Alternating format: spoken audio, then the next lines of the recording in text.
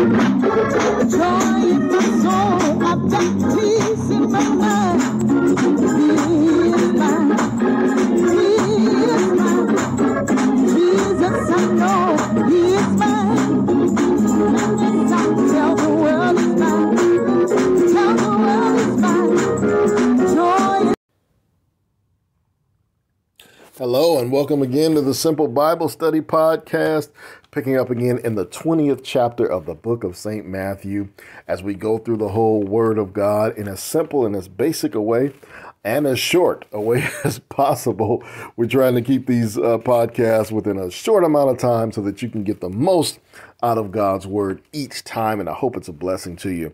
Thank you so much for listening. We're going to open up in a quick word of prayer, and then we're going to continue in the book of Matthew at the 20th chapter and at the 17th verse.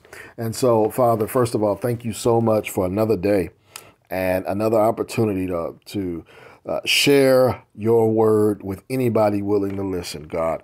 We know there's power in your word. We know there's deliverance, and there is just blessing in anything that you have ever said to us. And so we pray, God, that somebody will find this, that will be blessed by it and will grow in it. And we pray it, of course, in the name of Jesus. Amen. And so picking up at this 17th verse of the 20th chapter of Matthew, here we have once again our Lord. He's on the way to Jerusalem. And it's important that we see that what's going on here is almost like a parade. There's like a parade of followers all around him. There's excitement in the crowd. As you read this and you read it in the other gospels as well, you find different ones coming up to him, asking for prayer, asking for this, asking for that. There's a crowd thronging around him as he makes this final trip to Jerusalem. People have heard about him feeding 5,000. They've heard about him healing, and they're following him physically. And verse 17 says, "And Jesus, going up to Jerusalem, took the 12 disciples apart in the way. And he said unto them," so he's going to pull the 12 apart from the rest of the crowd. And so, this crowd is following him. I'm sure many of them are thinking that when he gets to Jerusalem, man, he's going to make a political impact, right? They think he's going to confront the Romans or King Herod. And that's the problem with us. We all think too small, just like them. Taking out the Romans or confronting Herod would have had some positive effect, I guess, but our Lord has something greater in mind, greater than they could ever ask or even think of. He's not going to confront some little temporary king or some little political system. He's going to confront death. And he's going to confront death on behalf of them, and he's going to confront death on behalf of you and me. And by the way, spoiler alert, he's going to defeat death. And also, by the way, if you are upset or disappointed that the Lord isn't doing what you think he should, pay close attention to this, because he's probably doing something better than what you think he should. And so on the way to this grand victory he's going to have, he pulls the 12 apart. And a note there, some things only the true followers of Christ can handle. And so he pulls the 12 away from all of these outside stragglers and all these ones who are following him for the fish and the loaves. He pulls the real followers aside and he gives them this little tidbit of information. He says, "Behold," at verse 18, "we go up to Jerusalem, and the Son of Man shall be betrayed unto the chief priests and unto the scribes, and they shall condemn him to death, and shall deliver him to the Gentiles, to mock and to scourge and to crucify him. And the third day he shall rise again." Did you hear what he said? He's going to be betrayed, condemned to death, delivered to the Gentiles, mocked, scourged, and crucified. That's a lot. That's a lot that's going to happen to him. I mean, let's look at these. He says betrayed. He's going to be turned on. There are few things worse in life than betrayal. To have somebody you trust or love even turn against you. That's devastating. But here's where it's at another level, because not only is our Lord betrayed, He's betrayed and he knows that the person is going to do it. He has to sit with him and care for him and encourage him, knowing exactly what he'll do. Oh, our Lord is something. And then he said he will be delivered to the Gentiles. Again, he knows what they're going to do. First, his friends turn against him. Now the whole world, the Gentiles, will be out to get him. He's going to be put in shackles. The Lord of glory is going to be placed in shackles. He's going to be mocked, made fun of, made into a sport for their entertainment. He's going to be scourged. That's beaten. His humiliation is both physical and psychological. The physical, that's the scourging. The psychological, the betrayal and the mocking. Then he's going to be crucified. He's going to be killed, friends. Crucified talks of how he's going to die. It won't be quick or painless. We get the word excruciating from the term crucified. That word excruciating means out of the cross. It means he's going to suffer. He's not going to have a quick death. He's going to suffer and die. And the worst part of it is, at least from my perspective, he knows it's coming. Well, if I knew this was coming for me, I'd run in the opposite direction. I'd be headed not to Jerusalem. I'd be headed down to Tahiti or somewhere. I would not be going anywhere near Jerusalem. But our Lord is doing all he can to get to Jerusalem. Isn't that something? And the question would then be, for anybody new to this, or maybe you need a reminder, the question is, why would he do it? Why would he go towards scourging? Why would he go towards mocking? Why would he go towards betrayal? Why would he go towards being handed over to the Gentiles? And why would he go towards betrayal and crucifixion? Why? Why would he do this? Well, at the book of Hebrews, the 12th chapter, and the 2nd verse, and I'm going to turn there really quickly.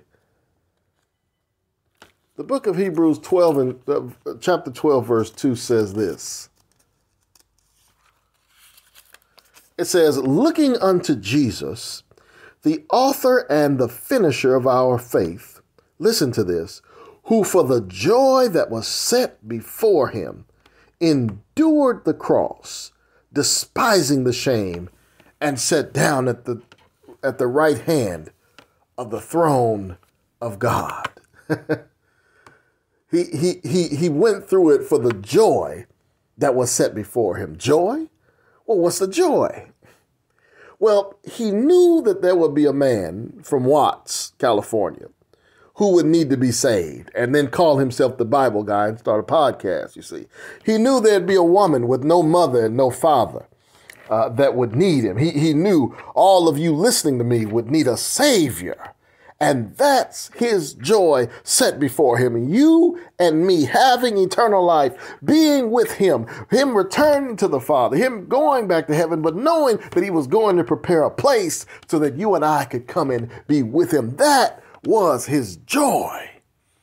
The book of Acts at chapter 1.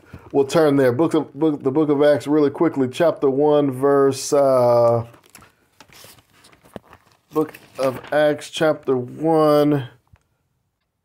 There it is, verse 3. Acts 1 and 3. To whom also he showed himself alive after his passion by many infallible proofs. It's called his passion. He was passionate about dying for you and dying for me. How can you not love Jesus?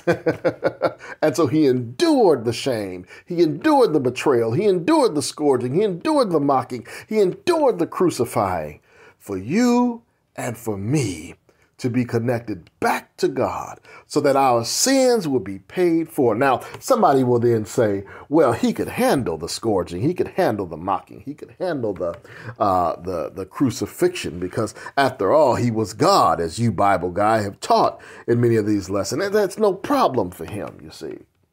Well, that's just wrong. I mean, he could endure it, but not because he was God. You see, Jesus is he's not just God with a man mask on, you see, pretending to be a man. He's God taking on flesh, or rather, he's fully God, but also he becomes fully man. He takes on fully man's nature. And the Bible says that when he came here, he literally became of no reputation. Let's read that in Philippians, the 2nd chapter, and the 7th verse. We'll start at the 6th verse. Let's start at the 5th verse. Let this mind be in you, which was also in Christ Jesus, who being in the form of God, the forme means that in the Greek it's the morphe. In other words, he was possessing the nature of God. That's what that means. The morphe, the form of God. Thought it not robbery to be equal with God, but made himself of no reputation, and took upon him the form of a servant, and was made in the likeness of men. And being found in fashion as a man, he humbled himself and became obedient unto death, even the death of the cross. And we'll stop there. We can read verse 8. And being found in fashion as a man, he humbled himself. We read that. Verse 9. Wherefore God also hath highly exalted him and given him a name which is above every name. And this is one of my favorite verses, that at the name of Jesus every knee should bow, of things in heaven and things in earth and things under the earth. But you want to go back to that 7th verse where it says he made himself of no reputation. That in the original language, I'm told by people who study such things, it means he emptied himself, literally. It is an emptying. He basically emptied himself of his rights as God, his deity. He was in the morphe, the form of a servant, meaning he was fully a man, friends. And so being a fully man, he hurt and he suffered physically and he suffered emotionally. And being left alone and friends betraying him and mocking him. But Isaiah said he was wounded for our transgressions.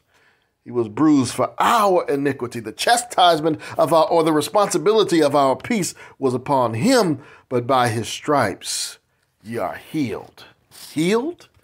Yes, friends, the division between you and God is healed. The sin that was leading us to hell has been healed by our Savior, who for the joy set before him, that is, having us with him, endured the cross. Aren't you glad he did it? Aren't you glad you know him as Savior today? If you don't know him, you ought to, because you won't find anybody in this world willing to do for you what he did. We'll cut it off there and pick up again next time. Until then, hey, thank you so much for joining us on this Simple Bible Study podcast. God bless you.